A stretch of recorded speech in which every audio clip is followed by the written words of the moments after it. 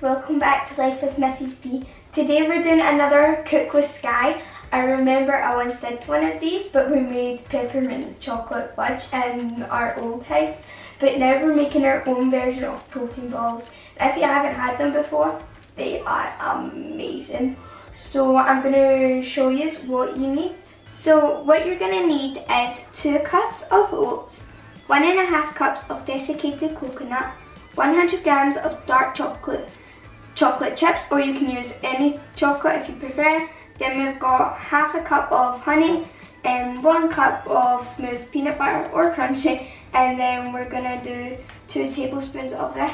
Now you're gonna dump all the ingredients into the bowl. It's like, it doesn't really have any order, you can just go for it. And we're gonna do chocolate chips.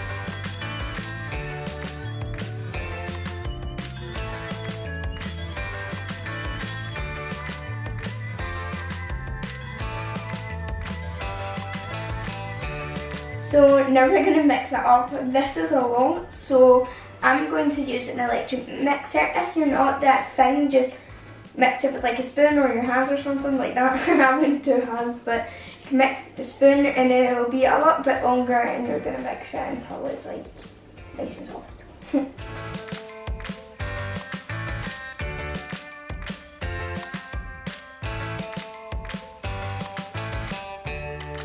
Now we're just going to roll them into balls. Sometimes I roll them into squares, to be honest. And yeah, we're just going to roll them in and then we'll show you what to do next.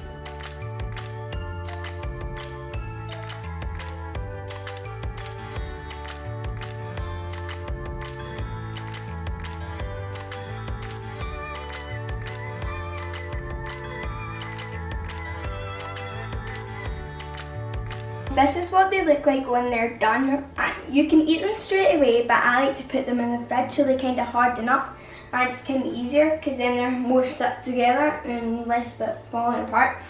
So again, these taste absolutely delicious, and I'm sure you're gonna love them too if you try it. I hope you enjoyed this video. Don't forget to give it a thumbs up, comment down below and subscribe, and I'll see you in our next video. Bye guys!